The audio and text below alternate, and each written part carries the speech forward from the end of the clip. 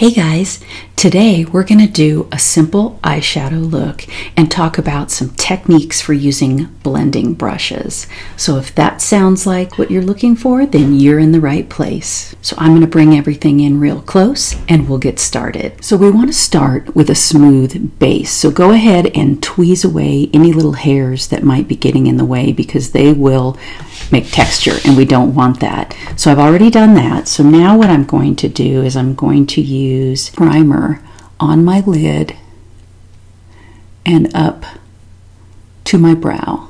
If you saw the skin of your eye under a microscope, you would see how textured and indented it is, little fine lines, and the primer is going to help us smooth all that out, and that way we can blend the eyeshadow effectively.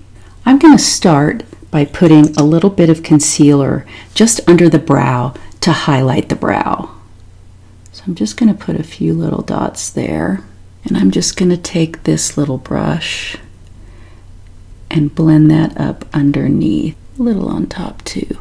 This just carves out the brow and gives a lifting effect. So now I'm going to take my first eyeshadow, and I'm working with the Tartelette in Bloom palette, and I'm going to take a transition shade. Now what does that mean? A transition shade is going to help create a gradient of color with the eyeshadows to make it look more natural.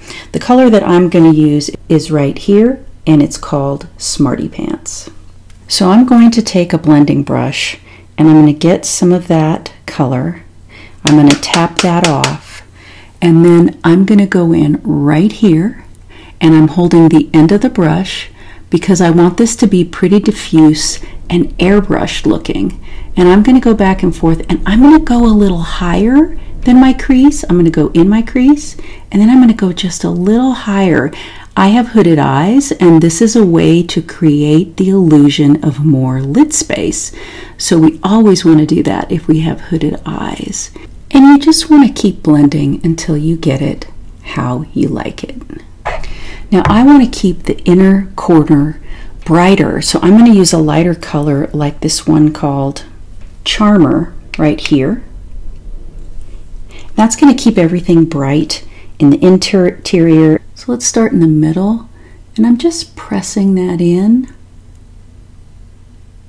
just right over to meet that transition shade. Now you can start working on the outer corner of the eye, and this is where the darkest color is going to go. I'm going to use this color in the corner here called Leader. It's kind of a burgundy brown color. It's pretty dark, so I'm not going to load up the brush too much, but I am going to hold the brush closer to the tip so that I have more control, because I want to get right in that corner and just start circling, and I'm going to go in just a little, just a little, just a little. I can always add more if I want to, and I think I want to. Keep that control and just start circling that in the corner, making kind of a V right there to give a little bit of depth and a little more interest to that. Now I'm going to go in with a clean brush, a very fluffy brush, hold it towards the other end, right, and start blending. So it just gives a little more depth. I like to pull it up just a little because of the hooded eyes that are not too downturned, but just a little hooded. I like to give it a little more lift. I'm going to go back in with that lightest shade just to make sure that that is still doing what I want, nice and bright. And then we'll blend that in around the edges here by that darker shade. I'm also going to pop just a little under the brow. Well, I want to get a nice smooth transition here where those two meet. So just remember, keep blending. Hold for blending, of course, an airbrush look, hold down on the end. A loose grip, not too tight.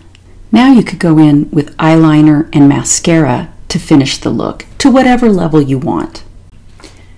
So that's our finished look.